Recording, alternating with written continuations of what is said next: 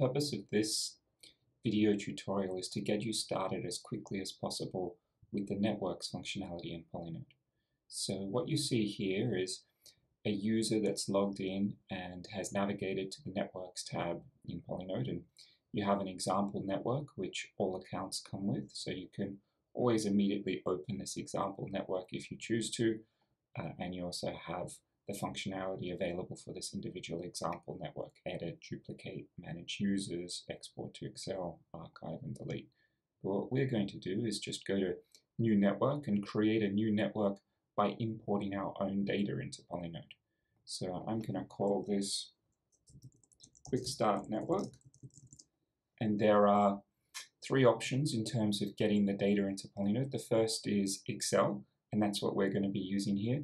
But we also support Graph Exchange format, which is valuable if you want to interchange your network data with using other packages, if you want to use Python or R or something like that. And we have a fully featured API, so you can use JSON if you want to. But we're going to use Excel, and I'm just going to select an example passive data file like so. And let me show you what the data in that file actually looks like. So I'll navigate to it, and here you can see it's quite an intuitive data format. There's just two tabs. There's nodes and edges, and in the nodes tab we just have this one compulsory column, so name. So this is just the unique identifier of every node in your network, every entity in your network that's going to be connected to some other entities. And then you can attach as many optional attributes on these entities as you like. So in this particular data set, we've got average daily emails, tenure, direct revenue, attrition probability, division, performance rating, salary, gender, and we also just have a label for our entities as well. But there's nothing special about these column headings. You can have whatever attributes or metadata, if you want to call it metadata, attached to these nodes or entities that you like. And then the second tab is edges. There's just two compulsory columns for edges, source and target, and this just means that there is a relationship from Francis Swanson to Antonia Simon. So this is going to be a directed network. And then we have as many different attributes as we like on the edges in our network. So in this network, it's actually email communication data. So we have 2s and CCs. So this means that Francis sent 82 emails over the period to Antonia and copied her 31 times. But again, you can have whatever attributes you like on these edges. So that's what the data that we're going to be uploading looks like. And now if we just navigate back to the new network dialog, we can see that we have the option of either making this network public, so anybody can access this network. If we do this, this network will be available under Discover here, so other people can view and access this. Alternatively, we can make this network private.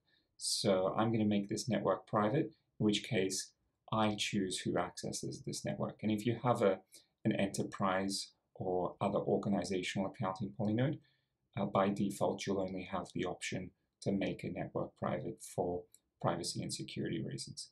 We also have the option of making this network undirected if we like. The default is directed. By that we mean the order of the edges or connections has a meaning. So the source and the target direction has a meaning. So this is a directed network because it's email communication. There's an optional the ability to add a description and image optionally if you like. So you can add an optional description to your network and also upload an image optionally, but we're not going to do that in this case. So we've just selected that example passive data, network data, and we're just going to hit create. It'll take a few seconds. And now that network has been uploaded. You'll see it here as a card, this quick start network. This lock means that it's private, whereas this globe here means that it's public. And the first thing we're going to do is just hit Open Network. And now that network is going to open in what we call the Explore view. And immediately Polinode runs a force-directed layout algorithm. So this is the data that we saw in Excel, and Polinode is running a force-directed layout algorithm such that the nodes that are relatively closely connected to each other in the network get positioned relatively close to each other in space. So intuitively, this group here is more connected to each other than they are to the rest of the network. And you can also immediately see we have a bit of a separate group up the top here as well.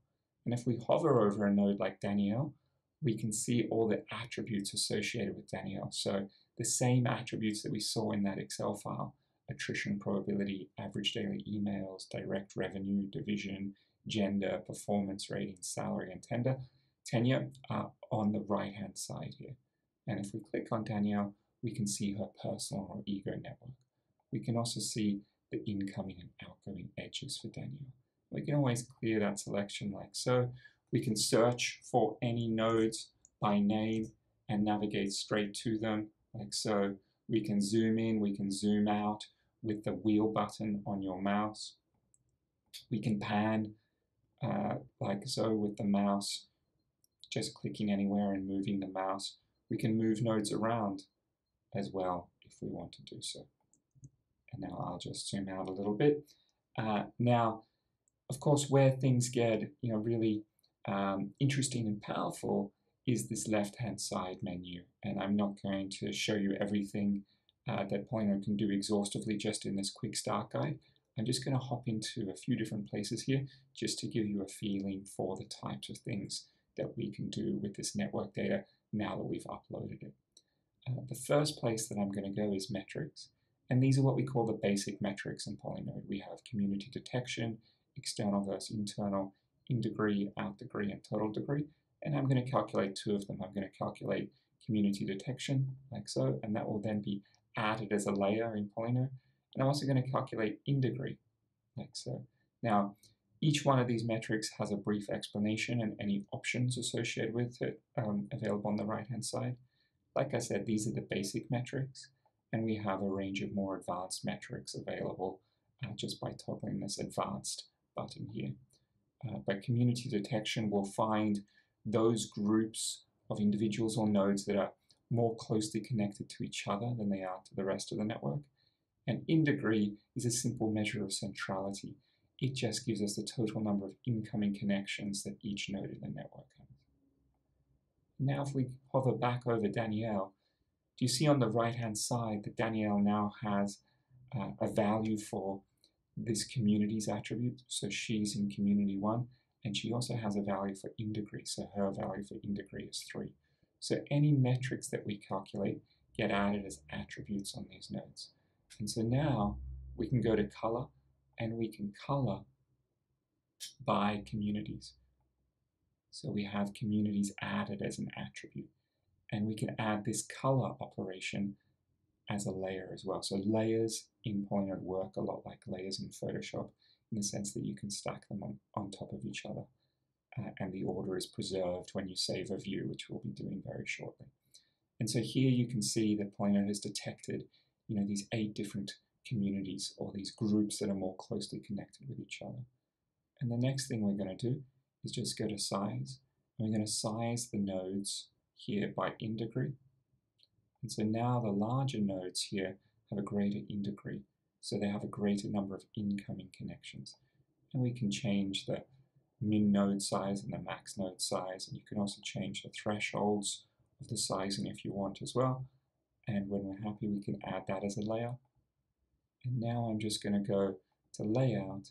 And here we can see all the layouts that we have available to us. So when you open a new network, this force-directed layout will automatically be applied for 5 seconds. You might want to apply it for longer by hitting the start button again, or even by changing this duration if your network is a little bit larger and you want to keep running that layout. But what we want to do here, because this layout has already reached an equilibrium, is we're going to run it with prevent overlap on yes, just for a few seconds, just to make our network look a little bit nicer and just to get rid of that overlap. And now the last thing we're going to do is just put some labels on our nodes. So to keep things simple and clean, we get labels just when we kind of click or hover. But I'm going to change that by going to labels, and I'm going to change this show labels to always so that the whole screen will fill up with labels. But now if we go to filter, we can filter the labels here by the same attribute that we're sizing by in degree. So now we get labels on just the largest or most influential nodes in our networks. We can always click here and enter a precise value like so in our filter. And now I can add this as a layer as well, preserving my labels. Filter, we can filter any of nodes, edges, and labels as well. I just showed you labels. If we go to nodes, we can filter, for example, by direct revenue. And here we filter by direct revenue if we want to. Just hit clear. And the last thing I'm going to do is just save a view. So I go here, I'm going to save this view. I'm going to call this view A, size by in degree, and colored by community. And I will save this as a view for this network so I can always come back to it later.